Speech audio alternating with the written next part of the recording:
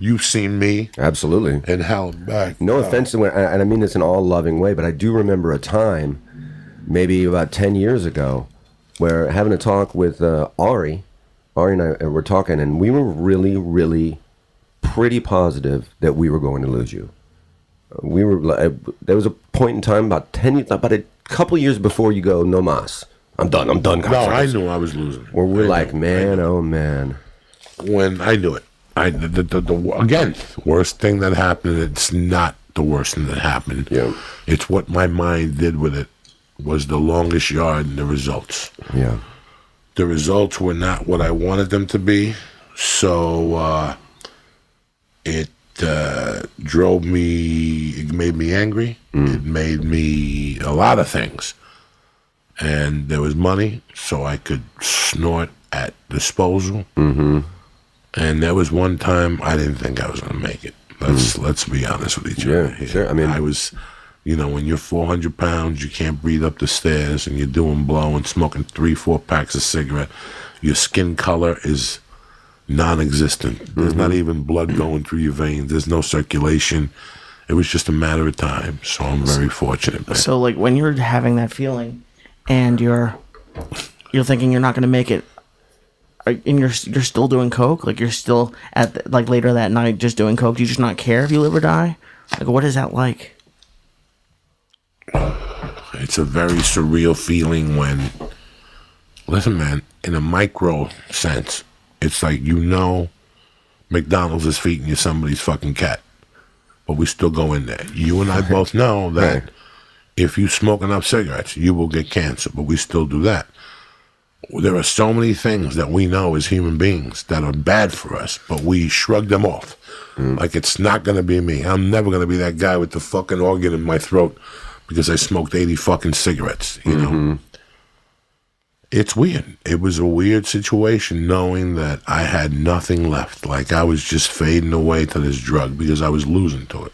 And then I watched the movie Ray. And I saw that he quit drugs at 64.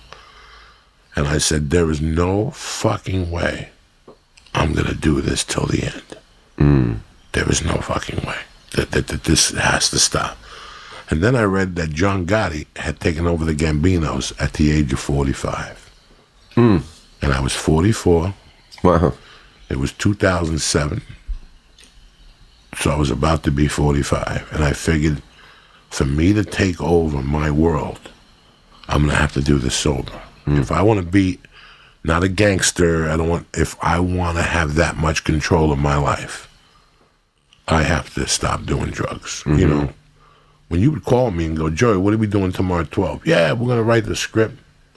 As I was talking to you, I knew that you might get a call at 10 saying I had the flu. Yeah. 4 weeks in a row. Right. I didn't. Lee and I always talk about how lucky we are. We started this podcast at 6 in the morning the first 2 years. If I was doing blow, this podcast would have lasted 3 weeks. Oh, sure. Any project. 3 weeks. I remember my father died twice. I had a job where in a 3-year window, my father died twice. Where they're like, didn't your dad already die? Just one of my excuses. They're like, I thought your dad died like 2.5 years ago. I'm talking to my dad in fucking 35 years. But hungover, just don't want to go into work. I'm like, yeah, I can't be there for a couple of days. My dad died. I got to go back to the funeral, blah, blah. Oh, yeah, of course. Whatever you need, take your time, blah, blah, blah. Don't worry. Cut to 3 years later, I'm hungover, coked out, fucking fucked up again. Call the same job. I'm like, yeah, I can't come in. Just found out my father died. They're like, I thought your father died 3 years ago. That's how much you don't give a fuck. I had a friend, Glenn Conti, that worked for UPS when we were growing up. And every Friday he would call in and say his grandmother died. And one day they pulled him in the back room and they go, listen, man, we've investigated different scenarios and nobody has as many grandmothers as you. Yeah. You've got 13 grandmothers. And all of them are dead. And all of them are fucking dead. It's... I still remember the last year, that how I would cancel gigs that morning.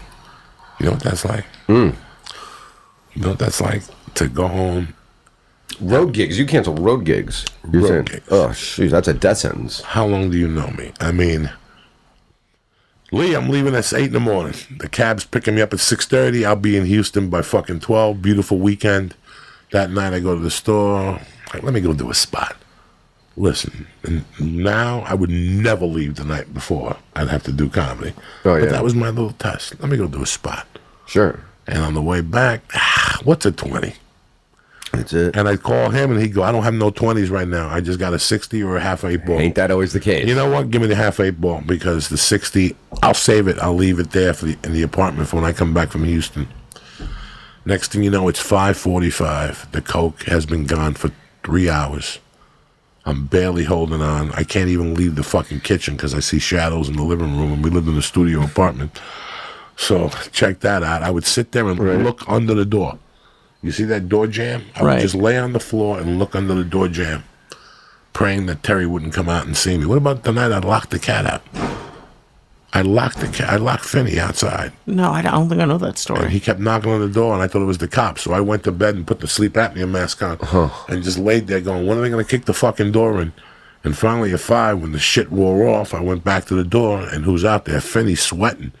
Like, what the fuck's going on? What the fuck is wrong with you? You left me out here for 3 hours, you fuck. Yeah.